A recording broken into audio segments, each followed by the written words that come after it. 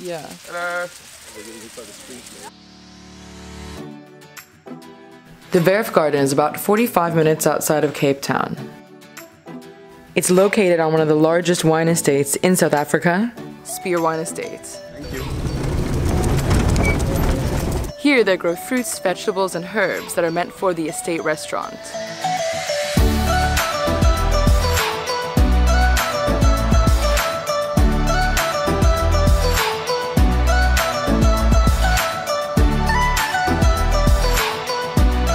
But how do you do it? How do you take a large farm and scale it so that it operates like your mother's garden? You take someone who is compassionate enough to look after the plants as if each and every one were being fed to his or her own family. It takes compassion from humans and some sensibility to let nature do its own thing. And that's exactly what's happening here. Everything here is touched by human hands. They're hand-seeded, hand-planted, hand-picked, so that there's this wonderful connection between man and nature's bounty.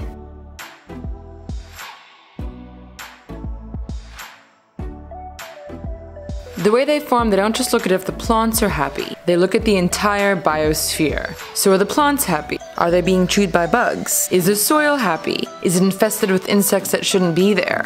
Are the insects that you want there, like wasps and ladybirds, are they happy? Are they thriving? It's all interlinked and it works together in a symbiotic relationship. Regardless of whether you live to eat or eat to live, we can all agree that the amount of toxins that you want in your food is zero. Well, how do you do that? How do you farm without insecticides and herbicides? Well, you create a neutral environment that inhibits the growth of bad bacteria. And you introduce good bugs, like the green lacewing and the ladybird, that are going to eat the bad insects.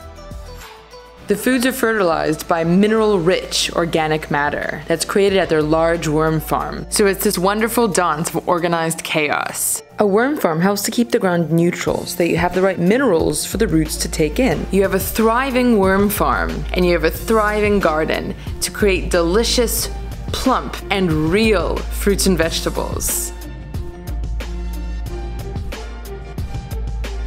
There's wild fruit, blood orange sunflowers, white cabbage, red cabbage, carrots, wild rocket, heirloom tomatoes, zucchini, purple string beans, turnips.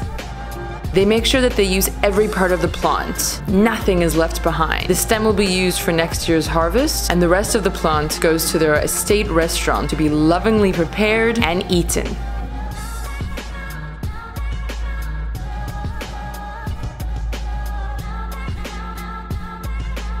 At the end of the day, it's like any good creation. It's about passion, it's about skill, and most importantly, it's about teamwork.